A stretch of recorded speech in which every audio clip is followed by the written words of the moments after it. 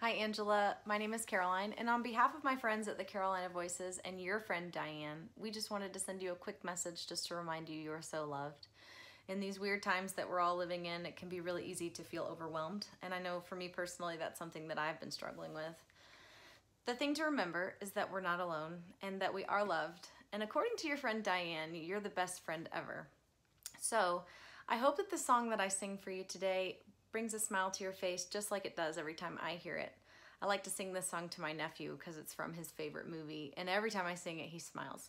So I hope that it brings you joy, and in whatever you're going through, I hope it makes you smile and makes you remember that you're not alone and that you are loved. You've got a friend in me. You've got a friend in me. When the road looks rough ahead and you're miles and miles from your nice warm bed, just remember what your old pal said, 'cause you've got a friend in me. Some other folks might be a little bit smarter than I am, big and stronger too, but none of them will ever love you the way I do.